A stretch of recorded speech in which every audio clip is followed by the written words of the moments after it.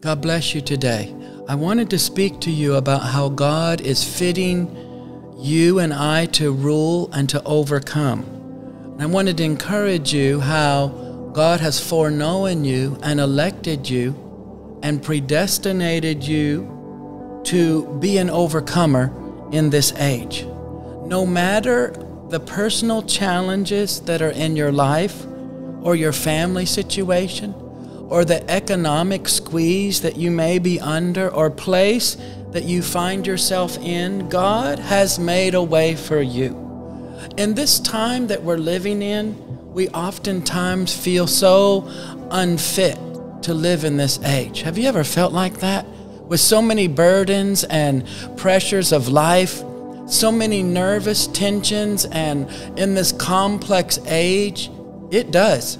It seems like we're so unfitted to live in, or that we're not fit for it.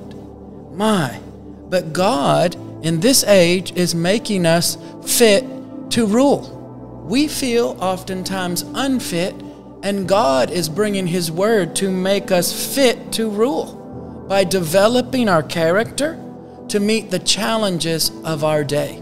This is very clear in Revelation chapter 3 when we look to our age and to our time. When Jesus said, "Behold, I stand at the door and knock. If any man hear my voice and open the door, that I will come in to him and will sup with him, and he with me, to him that overcometh." So He's speaking to a people, He's speaking to you and me in Revelation chapter 3 in our age, that there is a group of people that would overcome. When there's so many, even in our culture, that is saying, "I am rich, and I'm increased with goods, and I have need of nothing," and little do they know that they are wretched and poor and blind and naked and don't even know it. So today we are being encouraged, as it says in Revelation 3:18, that I counsel thee to buy of me this gold, this character that is being fashioned and formed to rule. Isn't that incredible? That in a time that we seem so unfit, God is encouraging us that we are overcomers. He's developing our character in a victory, because we know that character is not a gift, it is a victory.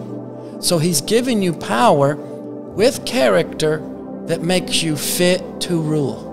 Wow, it's so opposite to how we feel, so opposite to maybe what Satan is putting into your mind, maybe so opposite to your circumstance. But I want to encourage you today that whatever the devil is saying to you, no matter what circumstances you find yourself in, whatever your mind is trying to bring confusion, God is making you fit to rule.